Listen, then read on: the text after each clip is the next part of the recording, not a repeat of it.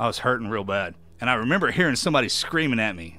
And I kind of turned around, and over my shoulder, there was a guy standing there looking at me, pointing at me. He was like, Taliban, Taliban. So I swung around with my rifle, and then all of a sudden, behind me again, I could hear someone screaming at me. And I look up, and there's this guy standing on the hill, but he didn't have a weapon. He was just pointing at me.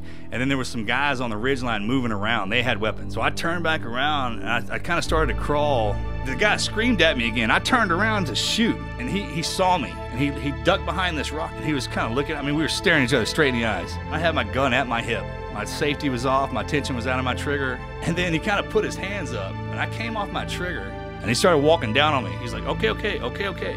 Shampoo, hydrate, shampoo, hydrate. That's what he's telling me, shampoo, hydrate. Shampoo, hydrate? That's what he said. 2 English words he knew. I was like, shampoo, hydrate. You know how good that sounded? I was like, bro, I would love some water, and if you want to wash my hair.